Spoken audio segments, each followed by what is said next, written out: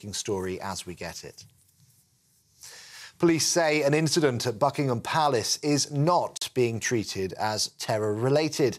Armed officers detained a man in the early hours of yesterday morning after a car crashed into the gates. He was arrested on suspicion of criminal damage, then released on bail and has been sectioned under the Mental Health Act. Pro-Palestinian protesters are being warned they could be lending credence to extremists.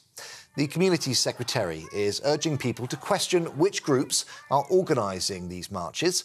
Michael Gove, who's due to publish a new official definition of extremism, told the Sunday Telegraph there's no excuse for ignorance and that good-hearted demonstrators need to be aware they risk fuelling hate and intimidation. London's Jewish community has braved rainy weather to demand the release of hostages being held in Gaza.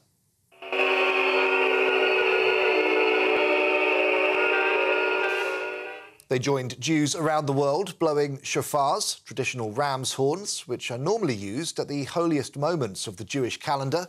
The last pause in fighting between Israel and Hamas was back in November, when Hamas released more than 100 hostages. It's believed that the terrorist organisation still holds around 134 people kidnapped during the October 7 attack. A group of mothers are staging a hunger strike outside Parliament. The 5-day protest aims to draw attention to parents who can't afford to eat and are therefore skipping meals to feed their kids. Their list of demands includes enforcing free school meals and universal credit to guarantee life's essentials. MPs are due to address the issue on Tuesday. The Princess of Wales has thanked the public for their support as the first photo of the royal was published after her abdominal surgery. The image, posted on social media to mark Mother's Day, was taken by the Prince of Wales in Windsor earlier on this week. Sitting down, Princess Catherine is surrounded by her children, Prince George, Princess Charlotte and Prince Louis. She was admitted to hospital on January 16 and left 2 weeks later following a planned operation. She's expected to return to her royal duties after Easter. For the latest stories, sign up to GB News Alerts, scan the QR code on your screen or go to gbnews.com/alerts. Now, back to Mr. Oliver.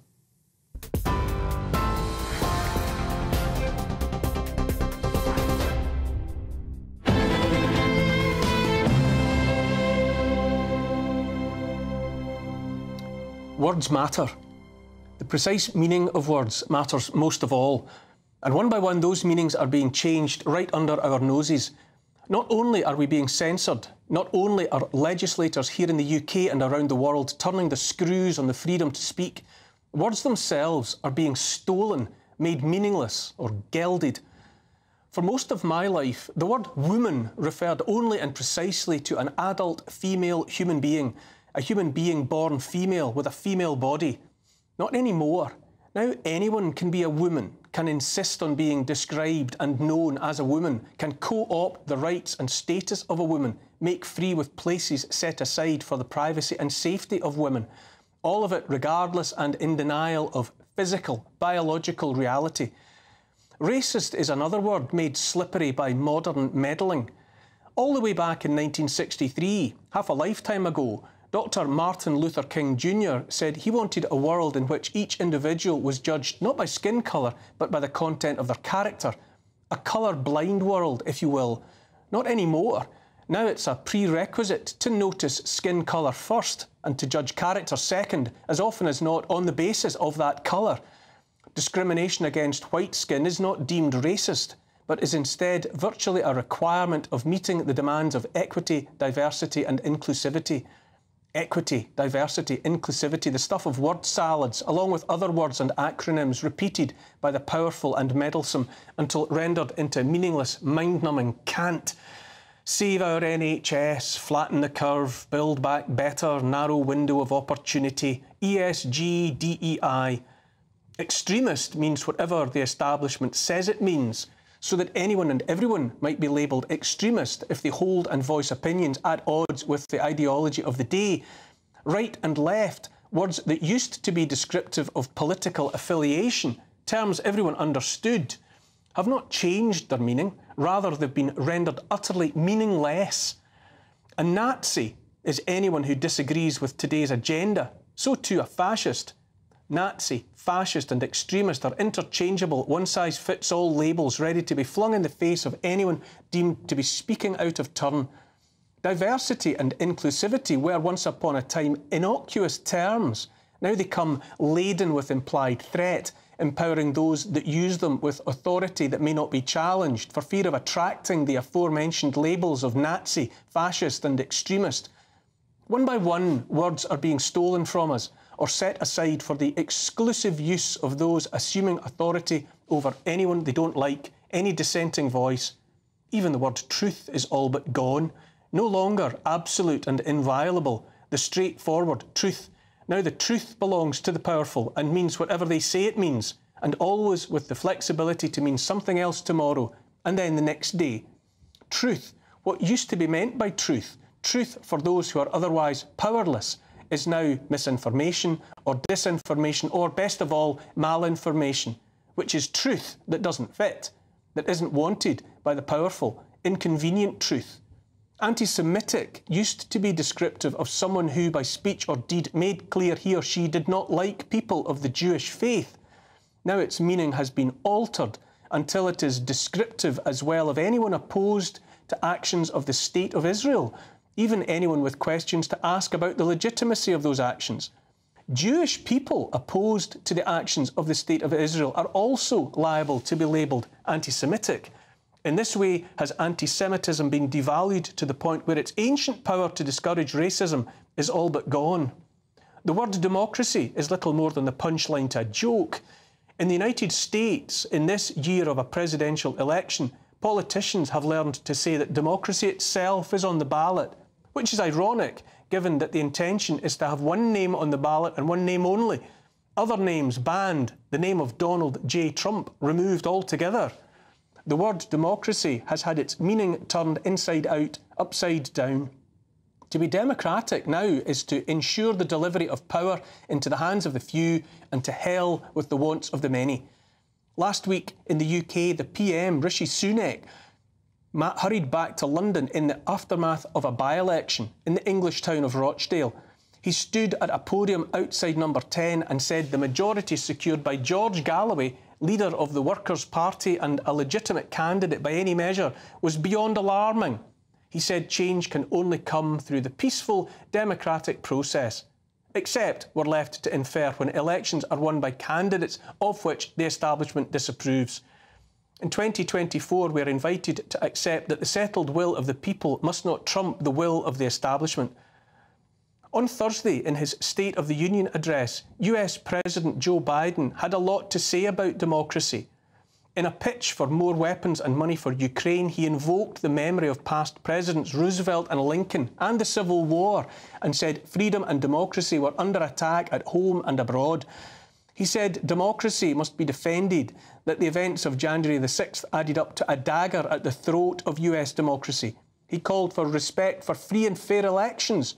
All of that against the background of hundreds of billions of pounds and dollars of taxpayers' money already spent, I would say laundered, through Ukraine, not to mention 500,000 Ukrainian dead and counting. So much talk of democracy in the US and overseas, while US puppet President Volodymyr Zelensky has silenced opposition in Ukraine, silenced the media, outlawed the Orthodox faith. The war in Ukraine is surely a proxy war, prosecuted by NATO and the US, not in defence of democracy, but for political and financial gain, in naked pursuit of power and influence. The US and the West have been dabbling and meddling in Ukraine for years, for heaven knows how long, and for reasons yet to be made explicit. But long before any Russian tanks rolled across the border in 2022. This week, we learned that retiring US diplomat and warmonger Victoria Nuland, architect of the coup that ousted the democratically elected president of Ukraine in 2014, setting in train murderous civil war, has had a street named after her in the country she did so much to devastate. So much for respect for free and fair elections. George Orwell, the author whose words are quoted now more than most, said political language is designed to make lies sound truthful and murder respectable, and to give an appearance of solidity to pure wind.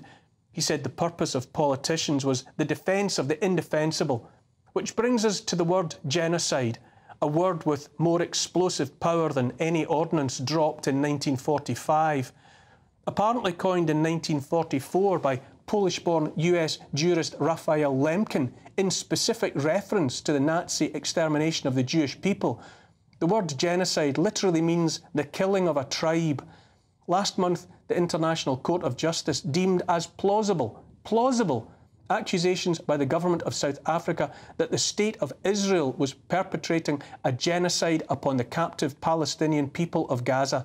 And yet, despite that statement by no lesser court than the International Court of Justice, still the use of the word genocide in the context of what is being inflicted upon the people of Gaza, well over 100,000 civilians dead, wounded, lost and counting, remains controversial to say the least. To misquote others of Orwell's words, all people are equal, but some people are more equal than others. Words matter. Famine is a word often misused and misapplied, or at least misunderstood. It comes from a Latin word that means to bring the hunger. Think about that, to bring the hunger. Famine is most precisely used now to describe an absence of food that might be interpreted as the will of God perhaps, or an accident of nature caused by drought or by blighted crops. For some it recalls thoughts of the suffering of millions of Ethiopians in the 1980s. Others hear the word and think of Ireland in the 1840s. In neither case were people starving to death for want of available food. Ethiopia was riven by brutal civil war and one side was withholding food from the other, man-made starvation as a weapon. In 19th century Ireland, the potato crop, upon which the poor depended, failed for years in a row on account of blight, right enough. But there was food all around. Meat and vegetables abounded, grown and raised in Irish fields, but instead of being given to the starving poor, it was loaded onto ships and exported. Man-made starvation once more. Back in Gaza, right now, this moment, Gaza of the plausible genocide, people are starving to death, out of sight but not out of mind. There is food nearby, some at least, but the humanitarian aid that might preserve life, make life possible, is being denied to the people of Gaza, so that babies have no formula, nursing mothers have no water, children have no bread. President Biden talked this week about building a temporary pier for humanitarian aid deliveries. But what's the point, I ask, in delivering food for a few weeks of ceasefire while simultaneously unloading weapons in Israel for the moment the firing starts once more? All around the world, people are demanding an end to the war in Gaza. Millions march to call for a ceasefire at least and are labelled extremists. The marches described as hate marches. Hate's another word possessed or manipulated by the powerful. It's apparently up to the powerful to decide and to define what is hate, what is hateful, who is hateful. Hate speech, stirring up hatred. These are new crimes for the age of misinformation, disinformation, malinformation. New crimes for a time in which the truth is whatever the powerful say it is. Words matter. Here's the thing. If there is any truth at all in the notion that the pen is mightier than the sword, then words make the cutting edge of the blade. They are kept sharp by precise definition and use, but blunted into meaninglessness when redefined at the whim of the powerful, snatched out of the mouths of those who often have nothing more than words with which to make plain who they are and what they stand for. Words matter. Biden, so-called leader of the free world, calling for more war and the defence of democracy in a country where there is no democracy. One powerful word he did not utter once was Trump. Too powerful, perhaps. Biden said Putin is on the march, that Europe was at risk, that the whole world was at risk. One decrepit ghoul rousing a rabble of other ghouls. It was hard to watch, harder to listen to. Lies and more lies. The only words that matter now are those we hardly ever hear. The truth.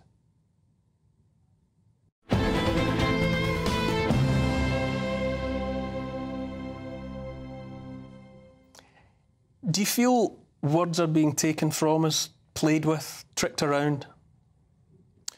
Neil, I always relish coming on your show and listening to your monologues. They're a great piece of wordsmithing, of course, in their own right. And as you said in your monologue, words matter, but facts matter even more, in my view.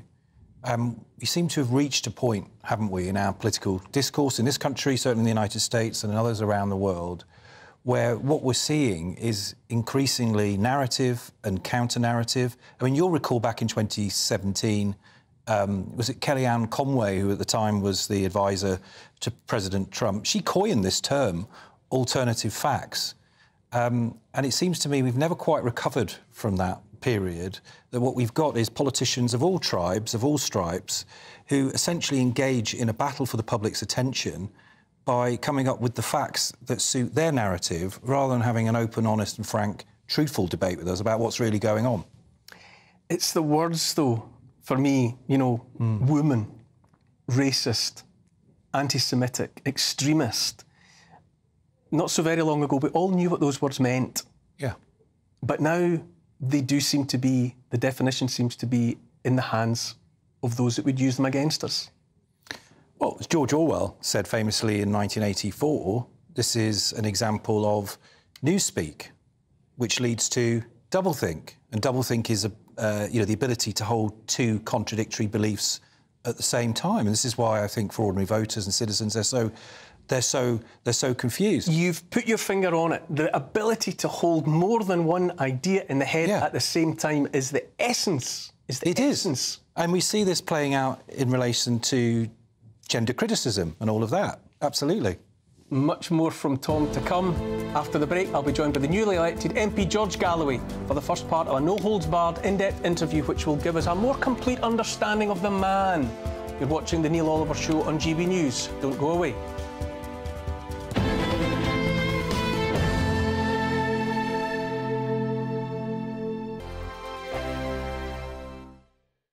Dubes & Co. Weekdays from 6 p.m. Get this right, we all know by now, don't we, that so many NHS workers are abused by people that they're trying to help. We'll all agree that that is pretty damn disgraceful, but what do we do about it? Because now some London hospitals are looking at whether or not they should be able to ban people that do this for a year from those hospital facilities. Is that the way forward? Daniel, do you like this? No abuse, no excuse, that is the campaign? There's no other choice for most people. It's either the NHS or nothing. And if you're going to take that monopolistic power, then you need, I think, you have responsibilities towards people. You can't cut them off. So there are ways in which, of course, you can bring criminal charges against them. If they've committed a criminal offence, that's fine. They might even be locked up in jail. But what you can't do is cut off health services because you're the only supplier. Well, yes, I think you can cut it off and you should cut it off. London is very different from everywhere else, and it goes back to a conversation about immigration. The majority of nurses in London are either African or Filipino, and it harks back to their nature and their culture. When you're younger, your parents look after you. When you're older, you look after them. They don't go into homes. So there's a way that a threshold of tolerance they have that is above and beyond most people. So, because I found like when I was younger, most of the nurses were white. Now they work in hospitals in Ascot and Somerset. London is the war zone. I have seen horrific things happen to nurses, and they stay, they show up for work. There's a protection they are owed, beyond owed.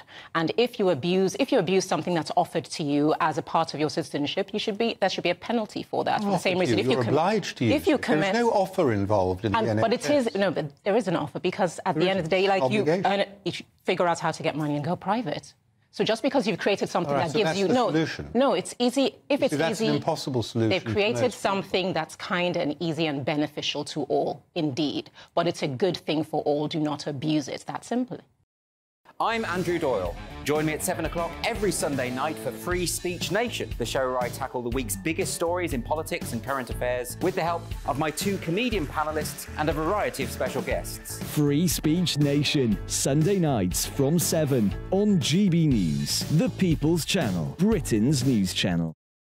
From 10 a.m. every Saturday, we want to make you think and we want to make you laugh. So we will give you all the top stories. Now we start with a story that has shocked the nation this week. But we're also going to make it light and fun and bring some entertainment in to make your Saturday morning nice and restful. Only on GB News, Britain's news channel. Good afternoon, Britain. Good afternoon, Britain. Join us, Tom and Emily, To find out what's happening in the heart of Westminster. and why it matters to you. Weekdays from midday, we bring you the most compelling stories from across the United Kingdom. And from your doorstep to our inbox, That's right, we want to hear from you, GB News. Britain's news channel.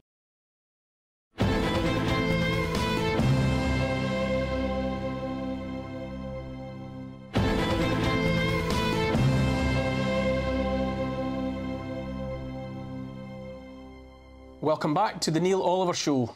Now, George Galloway has just begun work once more as a Member of Parliament.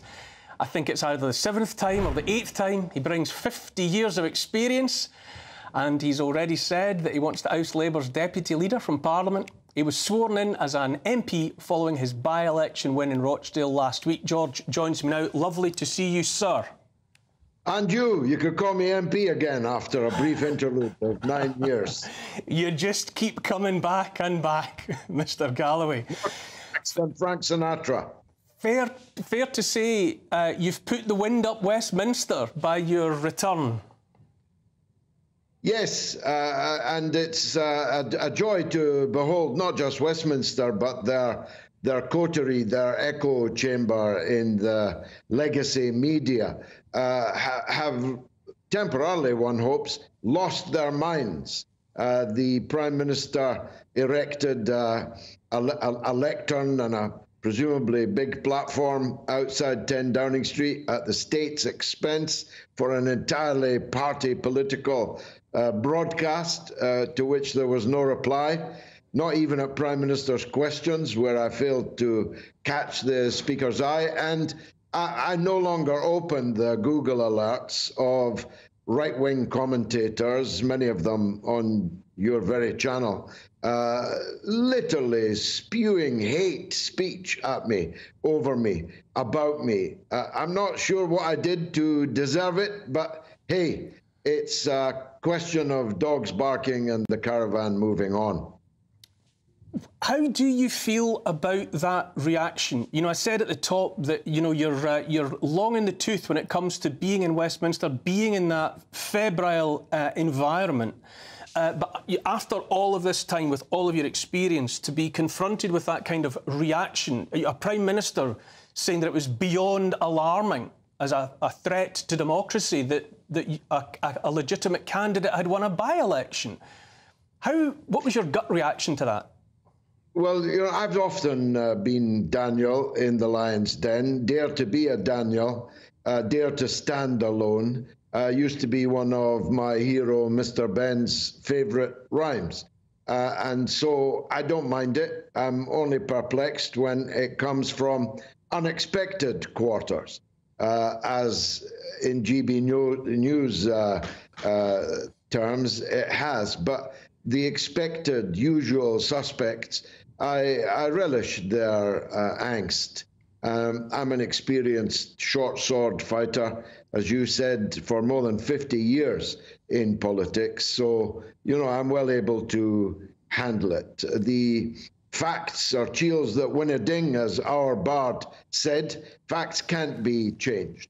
Not only did I win a crushing victory over all three big parties of the state, but they didn't even come in second, a point which they all tried to erase.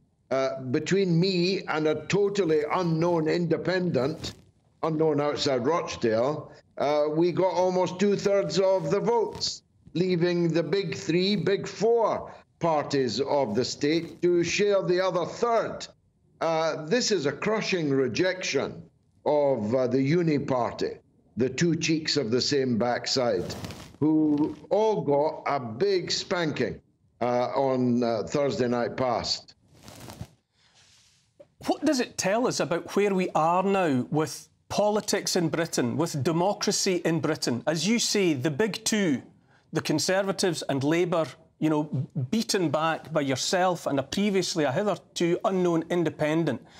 What is the nature of the parlous state of politics in this country?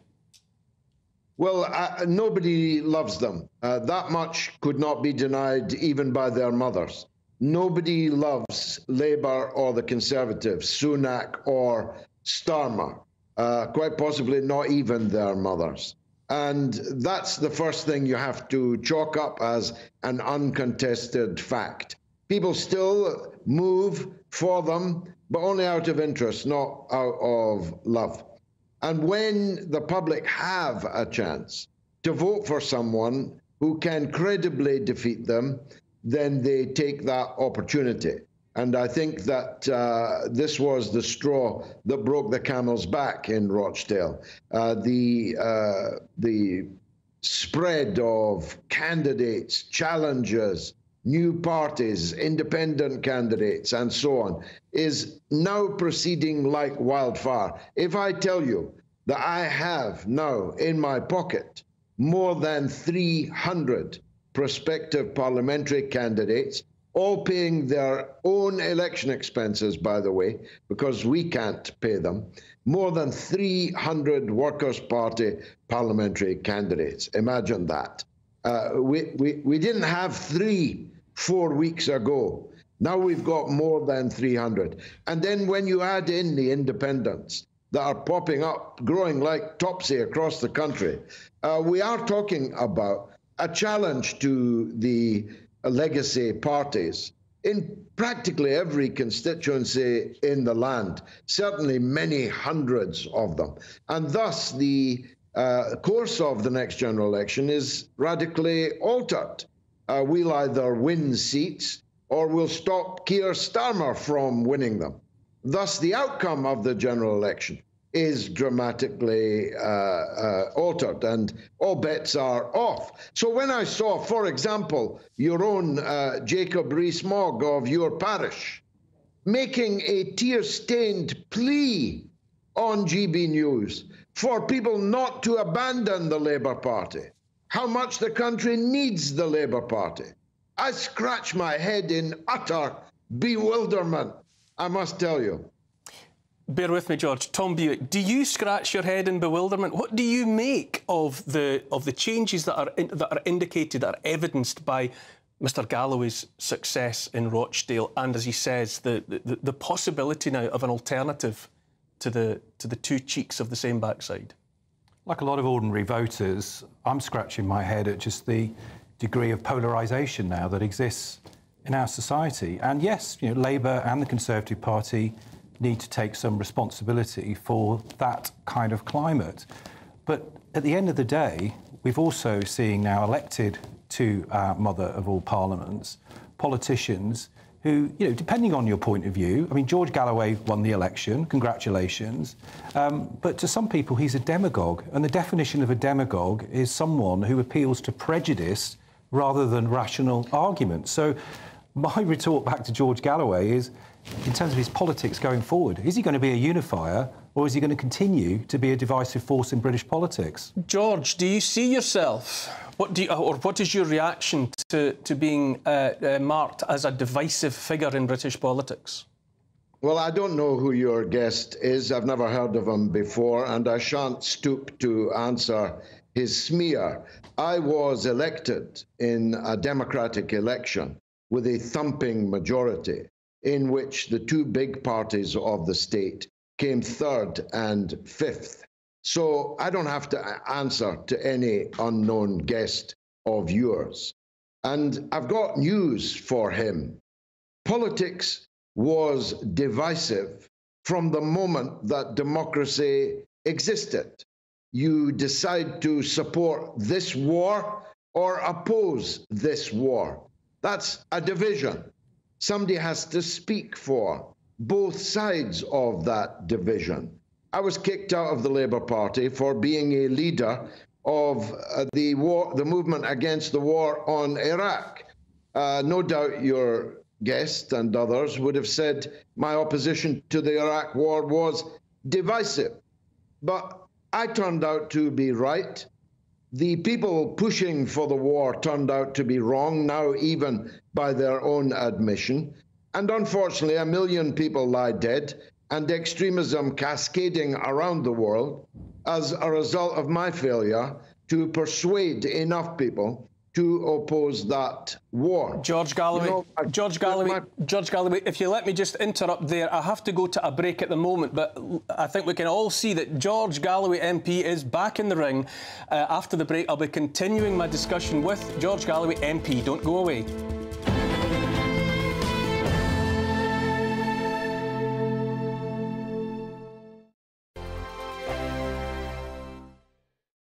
Hello there, welcome to your latest GB News weather forecast from the Met Office. Well, looking ahead to the new working week, it's going to remain fairly changeable across the country, but increasingly mild. So as we end the weekend, we've still got this area of low pressure in charge. It will gradually move towards the continent as we go through into Monday. But before we get there, we've still got this area of rain stretched right across the country. It will weaken as we go through the course of the night, and really it's going to leave behind quite a lot of mist, murk and cloudy weather. But under the cloud, it's not going to be a cold night by any means. Most of us staying frost-free. Coldest of the temperatures up across the very far north of Scotland. So for many, it's a bit of a grey, murky start out there on Monday morning.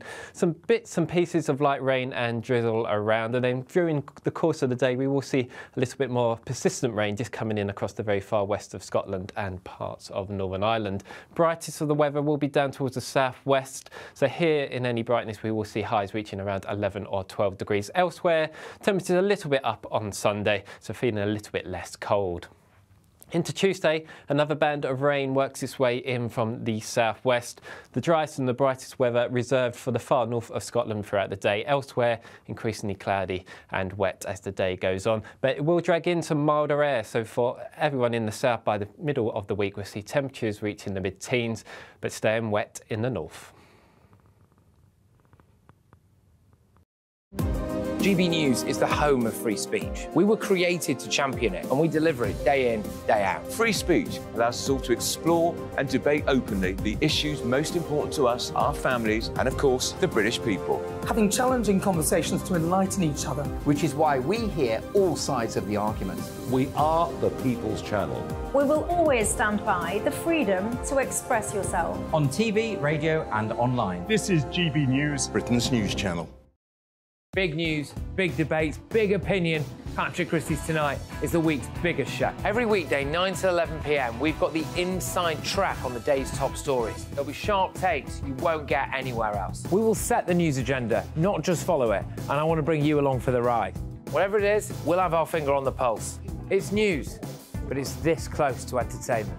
Patrick Christie's Tonight, 9 to 11 p.m, only on GB News, the People's Channel, Britain's news channel.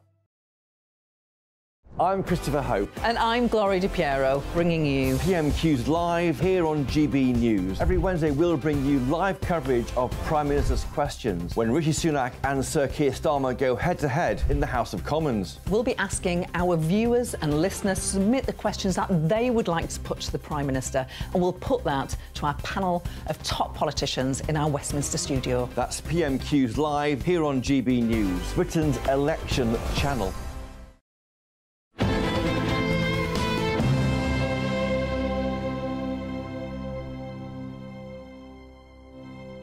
Welcome back to the Neil Oliver Show. Now, I'm lucky enough this week to have a double time with my guest, George Galloway, MP.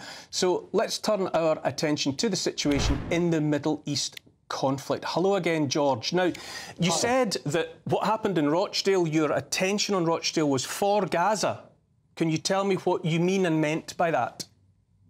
Well, the people who oppose the murderous war in Gaza, which has reached the stage that the highest court in the world has said that it can plausibly be described as a genocide, pretty strong and heavy charge, which the highest court in the world has sent Israel for trial on, is so horrific to so many millions of people in this country and indeed around the world, that it is a wonder that they are locked out of media and parliamentary opinion.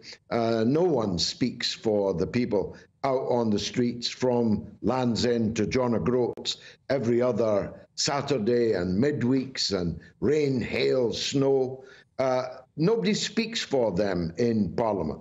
They don't get a look in the legacy media. On the television, if they are interviewed, as you're interviewing me now, they're called divisive or demagogic because they want to stop children being killed, slaughtered every day and night of the last 150 days. So there's something of a conspiracy against the voices for peace, for ceasefire, for withdrawal from this war. And then a by-election came along. And what better place to fight, to break the silence, to break the mold, than a parliamentary by-election where, in the Greater Manchester region alone, of which Rochdale is a part, there are the best part of 1.5 million or 2 million people who oppose this war, based on my extrapolation from national opinion polling, attendance at protests, and so on. So it became a Greater Manchester cause célèbre, and people flooded in from all over the region. They worked day and night, vast majority of them white English people, by the way, who knocked on every door in the constituency, and the rest is history. We beat the legacy political parties out the park. George, but for Gaza, but for events in Gaza, would you even have contemplated a return to Westminster? I probably would have in Rochdale. I knew the deceased Member of Parliament very well for 40 years. I knew the town of Rochdale very well, as I've been speaking in it regularly for 25 years. My daughter was born nearby. 2 of my sons live nearby. And for my sins, I attend Old Trafford in Manchester every other week. So I'm deeply immersed in this part of the world. So I probably would. I probably wouldn't have if the by-election had been in, I don't know, the home counties somewhere. But in Rochdale, in the northwest, in Greater Manchester, where I already knew I had a lot of support, yes, I probably would. George, Tom, someone does have to speak up for Gaza and the Gazans. You know, you use the word demagogue, you use the word divisive, but surely it is true to say that with 30,000 dead, 100,000 people in total dead or wounded or lost in the rubble, someone is right to speak up for Gaza. And I accept George Galloway can speak up for whoever he likes. He's now an elected Member of Parliament. But with that comes a lot of responsibility. It comes, for example, not just for the constituents of Rochdale, but in terms of taking part in our national debate, that we don't further tensions, sectarianism, or indeed promote the idea that we should be even electing factions based on religious grounds to Parliament. How about that, George? You and I think we would both concede that the Britain that you and I grew up in has radically changed in a very brief space of time. I think it's been more changed and changed more quickly than perhaps any other country, possibly ever.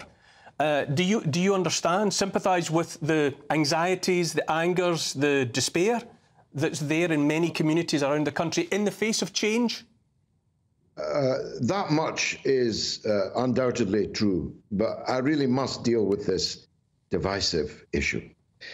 You can't sit on the fence on the plausible genocide in Gaza. You're either for it or you're against it. If you're against it, you must speak against it. You must march against it. You must protest about it. And you must call out the people proselytizing for it. Now, if that is divisive, well, what else can one do? Can we try and find a cozy consensus? Maybe we'll kill just people over the age of 45. Maybe we'll only starve those who are already overweight. I mean, what's the consensus, the non-divisive approach to this? Children are being killed. I'm against it. I spoke out against it. The people endorsed my stance. And that's really all there is to it. I have no responsibility to your guest to keep my criticism of a genocide within bounds that please him, even if I were able to divine what those bounds might be. But yes, there's always been division in politics, Neil. I was active in my first general election at the age of 10 in 1964, when Mr. Wilson savaged the 13th Earl of Hume, who was the Conservative Prime Minister at the time, and broke the apparently never-ending rule of the upper-class Conservative patricians. It was a divisive time. The 60s were divisive. The 70s, even more divisive. And they didn't require me in Parliament to be divisive. I've done an oral book on the 1970s. The 70s was the most extraordinary decade in modern times that our country has ever gone through. So, look, politics is divisive. Do you go this way or do you go that way? And let the schools of thought contend and let the people choose between them. That's my view. George Galloway, MP, we will all look forward with a great deal of fascination to see how your latest tenure in Westminster will play out. Thank you so much for your time this evening. Welcome. Next, I'll be joined by Batya Ungar-Sargon, the Deputy Opinion Editor of Newsweek and the author of a forthcoming book, Bad News: How Woke Media is Undermining Democracy. She'll talk about why we have got to where we are and how. Don't go anywhere.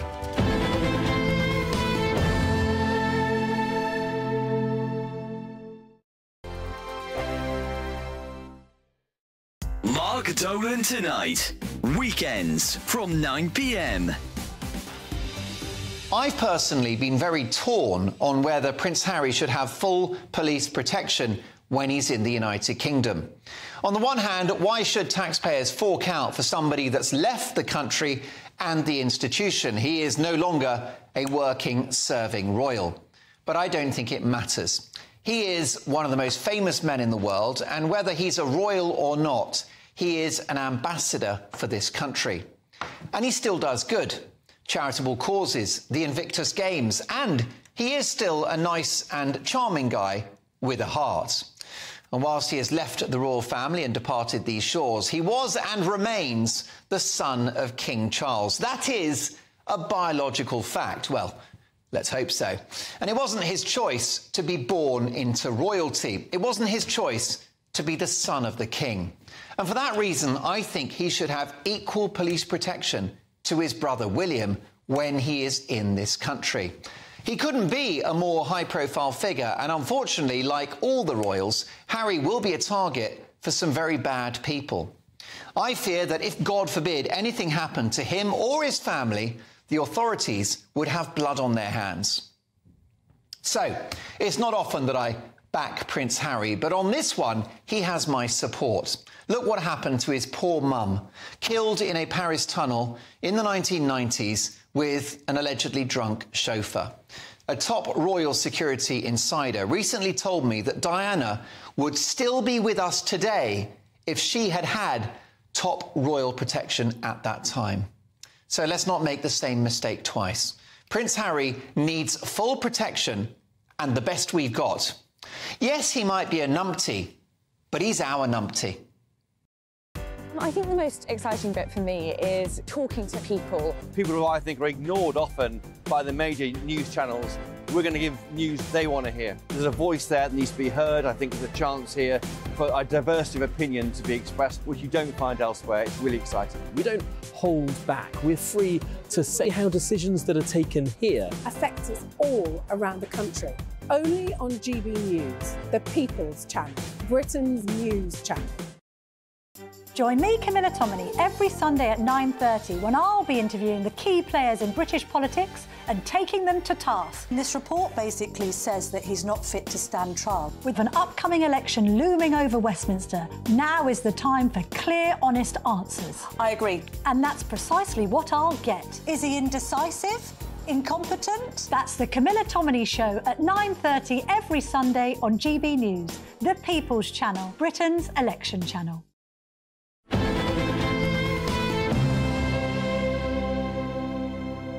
Welcome back to the Neil Oliver Show. Joining me next is Batya Ungar-Sargon, opinion editor of Newsweek. She has also been the opinion editor of Forward, the largest Jewish media outlet in America. She has written about how woke media is undermining democracy and also about how the elites have betrayed America's working men and women. Batya joins me now. Good evening. How are you? Thank you so much for having me. This is really a pleasure and an honour to be here with you. Oh, thank you. Now, you've spoken and written about the abandonment of the working people of the United States of America by the political establishment. Can you develop that thought for us? Yes, absolutely. And I think it echoes with a lot of the themes that you talk about a lot. You know, it used to be that the Democrats in our country represented the working class and the Republicans were the party of the rich and corporations and tax cuts and free trade. And what happened was the Democrats abandoned the working class to cater to what I call the over-credentialed college elites, people who get degrees and work in the knowledge industry. And unfortunately, the number one thing they pick up at their universities is to have contempt for people who work with their hands for a living, who work in goods and services, who do the kinds of jobs that we all rely on to survive. And so then what you had was one party that represented the rich, which was the Republicans, and one party that represented the elites, the credentialed elites, which was the Democrats. And that's how sort of Trump showed up and was able to really speak directly to the working class, the multiracial working class in this country, and say to them, look, neither party has a model that's working for you. The Republicans believe in this trickle-down nonsense. The Democrats basically want to cater to the elites and then have large taxes to fund a welfare state from the bottom to sustain the poor. But neither of those models is what the working class wants, which is what they want is an economy that rewards their hard work, because they work really hard, and no one was really offering that. Do the Democrats, do they even understand why Donald Trump appeals? Has that penetrated yet, why his message is so effective for his audience?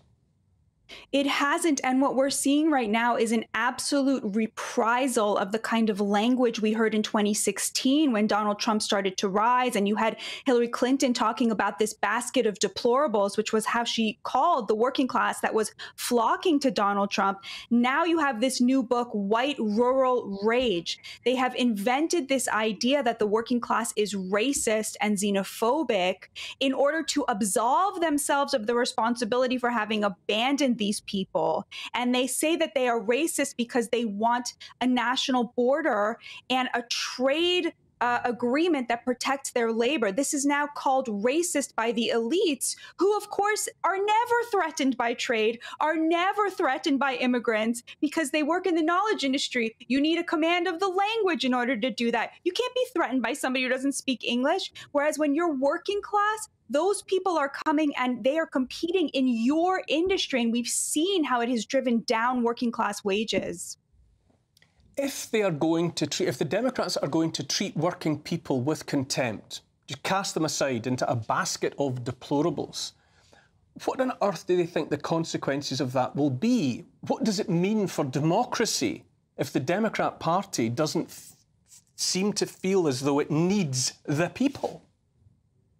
Isn't that ironic? You know, and they took it one step further. They literally tried to get Donald Trump off the ballot in multiple states. Can you imagine this? The side that calls itself the defenders of democracy literally trying to get the most popular politician in the country off of the ballot. There's just so much projection going on. And unfortunately, like we said, in these elite universities, they really imbue the students with this feeling that if you don't have that credential, if you don't have that education, they don't really learn very much, you really don't deserve the franchise. They really believe that somehow, if you don't agree with them on their chosen policies, you're not just wrong, but you are evil and a threat and dangerous, and you must be silenced and stopped. But it sounds as though the Republicans also are at least partly inhabiting that same dysfunctional bubble. That political class seems to have divorced itself from the people almost in their entirety. How do they function as meaningful parties of people? You're exactly right. What looks like a political divide in America is actually a class divide, separating out the elites in politics, like you said, the elites in the media on both sides from the people. And the thing I try to explain to liberals, because they really don't understand it, is that the working class that votes for Trump, there's one thing they hate more in America than the Democrats, and it's the Republican Party. These are conservatives, and they hate the Republican Party because they feel that the Republican Party has sort of pimped them out and sold them out because they agree with them on social issues more than they agree with the Democrats. And so the Republicans say, okay, you know what, we can sell out your future on an economic platform because you'll never vote for the Democrats, so we have you hostage. And they really hate that.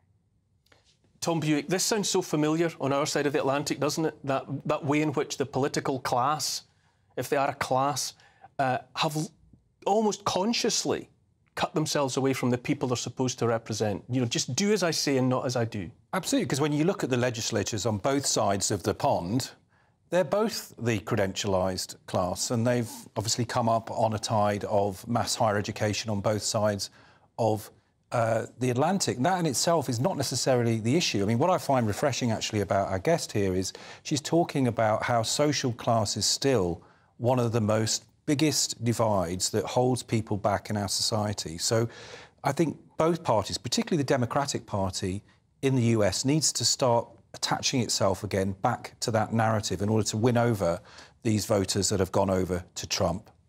Batya, what do you see lying ahead? You know, if democracy in the United States, as indeed here in the UK, is in such a parlous state, what, when you look in the crystal ball, do you see unfolding in the months ahead? Well, of course, with a presidential election at the end of the year.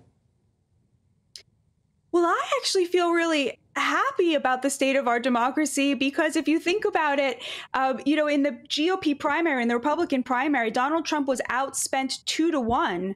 By every single one of his opponents, and he still managed to win. So the electorate, by sheer force of showing up, was able to beat him. And then you look at what he's had to face from the Democratic side, the lawfare, the smears, the impeachments, and he's still managing to outperform Joe Biden in the polls. So I feel really good about the state of our democracy, because it does seem to me like the electorate is having its say, despite the billions and billions of dollars and institutional power that's been thrown at silencing them.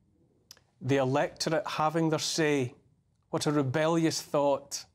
Batya Ungar Sargon, thank you for joining us this evening. I hope we can pick up this conversation again in the future. You're watching The Neil Oliver Show on GB News, and that is it for the hour on TV. So stay tuned for Free Speech Nation.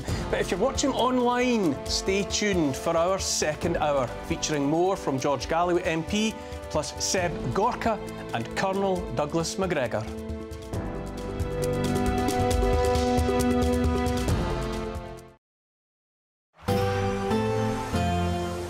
Looks like things are heating up.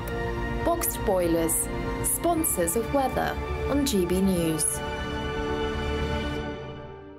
Hello there, welcome to your latest GB News weather forecast from the Met Office. Well, looking ahead to the new working week, it's going to remain fairly changeable across the country, but increasingly mild. So as we end the weekend, we've still got this area of low pressure in charge. It will gradually move towards the continent as we go through into Monday. But before we get there, we've still got this area of rain stretched right across the country. It will weaken as we go through the course of the night, and really it's going to leave behind quite a lot of mist, murk and cloudy weather. But under the cloud, it's not going to be a cold night by any means. Most of us staying frost-free.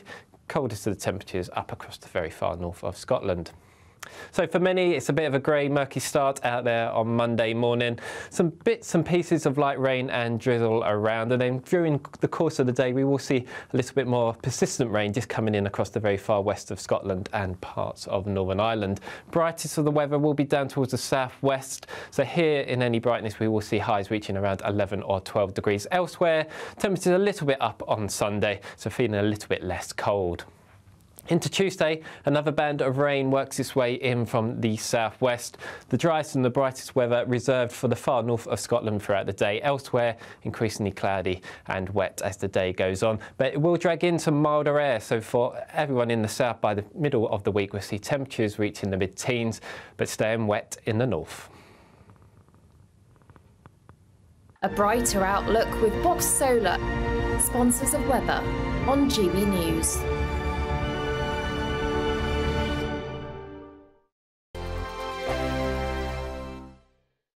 We're springing into spring and giving you the chance to win the seasonal essentials. First, there's an incredible £12,345 in tax-free cash to be won, plus a spring shopping spree with £500 in shopping vouchers to spend in the store of your choice. And finally, a garden gadget package to enjoy, including a handheld games console, a portable smart speaker and a pizza oven. For your chance to win the vouchers, the treats and £12,345 in tax-free cash, text GBWIN to 84902. Text costs £2 plus one standard network rate message, or post your name and number to GB03 PO Box 8690 Derby DE1 9TT. UK only. Entrance must be 18 or over. Lines close at 5 p.m. on Friday the 29th of March. Full terms and privacy notice at gbnews.com/win. Please check the closing time if watching or listening on demand. Good luck. I'm Martin Daubney. This is GB News, Britain's news channel.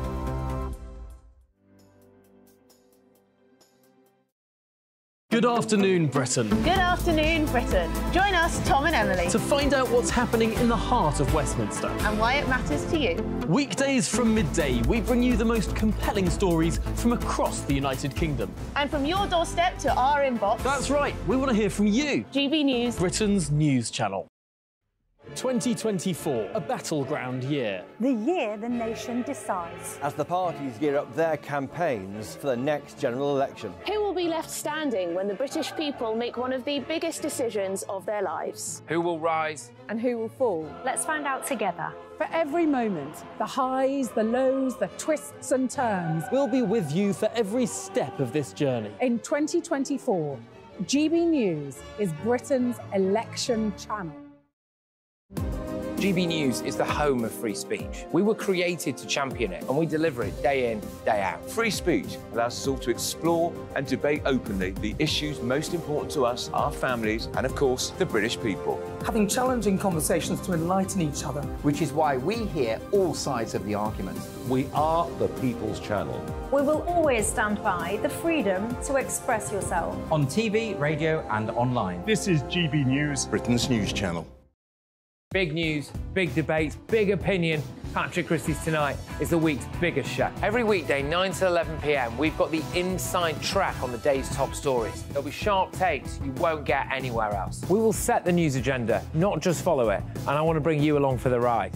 Whatever it is, we'll have our finger on the pulse. It's news, but it's this close to entertainment. Patrick Christie's Tonight, 9 to 11 p.m, only on GB News, the People's Channel, Britain's news channel.